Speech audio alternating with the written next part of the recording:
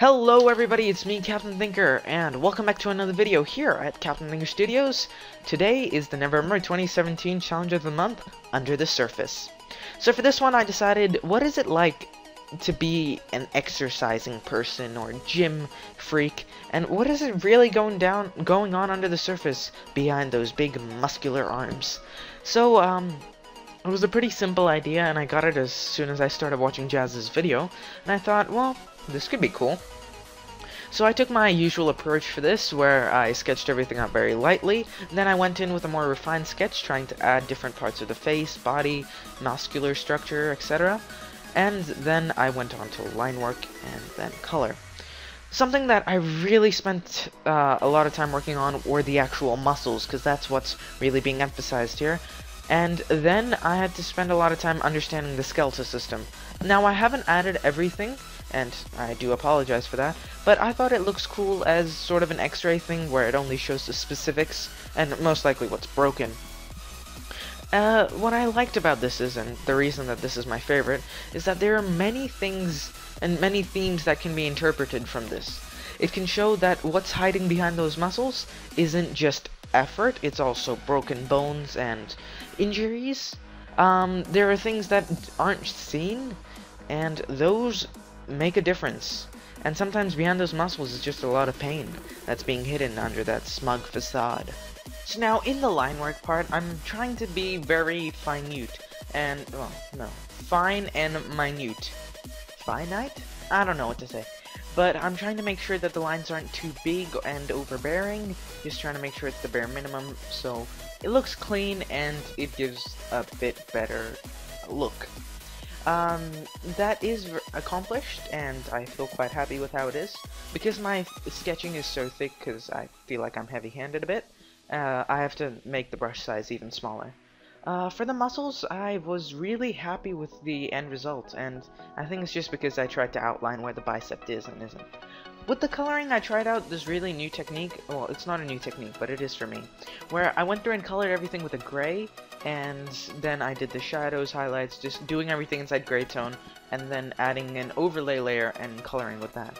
This sort of shows me where the shadows are and how they look as is, and it helps me, you know, just differentiate, because when you're so obsessed with the color, it becomes a bit confusing, and adding this helps.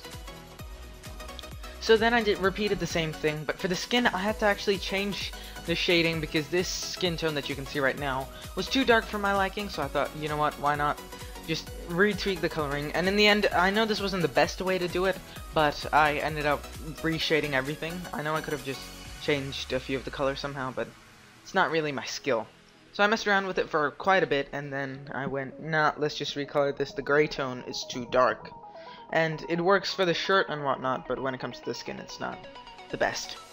So I set the flat tone again, and then went through just making sure everything's correct, redoing this hand and face.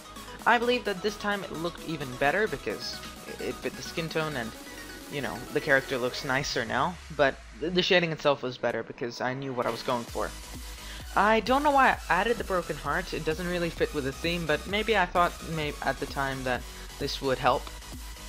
Now, I used the dodge and burn tool quite a lot after, and that's something I hadn't been using before, so it was a nice little trick that I learned, and definitely will plan on using this in the future. It can just change the highlights without having to worry about color and tone and shade. It's, you know, just practically a band-aid which fixes things without you having to actually work on it. The background was, again, very simple. I tried to go for a cartoony look. The no pain, no gain was a bit of a hint to the fact that, you know, the other half's going to be broken, so there's going to be a lot of pain. The dumbbells were quite fun to do. I didn't really know how to do them, and they were painstakingly tiring because I had to draw on each and every one. And I thought it would just be cool if I had this sort of rack of dumbbells, which I thought worked. They didn't have to have much detail because the main focus would be on the character itself anyways, but needless, it still took about half an hour to an hour, which, to put it into perspective, was how long it took to do most of the regular line work and a bit of the color for the actual character. besides that, I just had to do the other half, which was a skeleton, and I thought it would be cool if I did that as a sort of X-ray type look, and you can see me doing that now. Oh, actually, right now I'm doing the light, which I thought it would be nice to have this sort of beams showing through one singular light source. It's just a tiny bit of detail that looks cool. Originally, I thought maybe I could have some, you know, girls just standing behind him, just awing in how he looks, but I thought, nah, that would be a bit weird. For the shading of the background of the skeletal side, I just did a bit of light painting, and then I went through with the smudge tool and just smudged everything so it looked flat and clean. For some reason, when I saved and started working on it the day after, it didn't save the skeletal side, so I thought, okay, why not do the inking again? The inking I did inside a white tone because the background itself would be black, and I thought it would be cooler. And if you look at X-rays, the bones show up with a bluish tone, so I thought, okay, well, if I'm doing this all in, you know, gray, with doing the line work in white, why not do the shadows in blue? And in the end, I believe that really paid off. After I did the shadows and the actual line work, I went through with the dodge and burn tool and just, you know, used that to make everything look prettier.